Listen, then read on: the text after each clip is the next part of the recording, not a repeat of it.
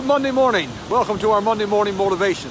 Pastor Foster is my name. I'm the senior pastor in Springdale Beachside Pentecostal Church, and this morning I'm on the banks of the Indian River. In fact, I'm near the Indian Falls.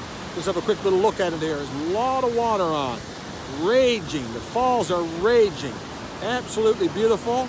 We've had a lot of rain in the last week and a half, and things are really running fast. Came down this morning to do a little motivation to give you the start of the week and encourage you, and just to thank the Lord for His goodness and His blessings. We have so much to be thankful for. I was thinking as I was here this morning contemplating about the flood in the book of Genesis, when God flooded the earth because of the wickedness of people. And the Bible says that the fountains of the deep opened up. Imagine what it was like when the fountains of the deep opened. And it rained, and the ark, of course, and Noah, and all of God's plans to preserve Noah and his family. And I was thinking about after the flood, when God gave a rainbow. And the rainbow, of course, signifies, as the scripture says, it signifies the promises of God, that He would not judge the earth in that way again.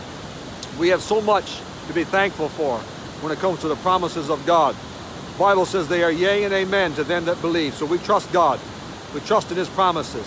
And today you can have confidence. If God promises something, He'll bring it to pass.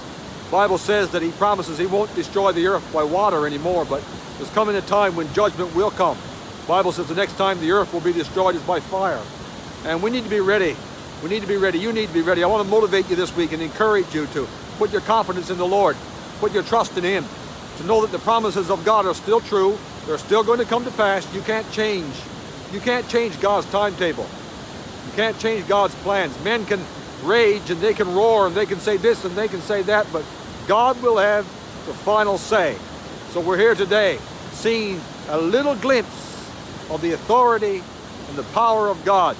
And I pray that in your life this week you will see an abundance of the authority and the power of God. Put your trust in Him.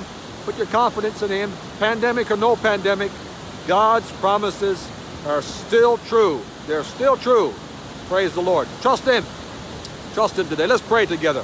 Father, we thank You for this morning. We thank You for the privilege of prayer together. Thank You for this very brief Monday morning motivation. Touch the folks that will listen today over the course of this week. Encourage them, Lord. Give them Your peace and Your strength and Your confidence. And remind us all of Your steadfast promises today. Thank You. And we pray it in the name of Jesus. And all of us together said, amen. Amen. God bless you.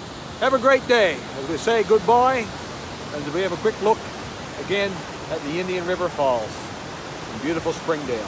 God bless you.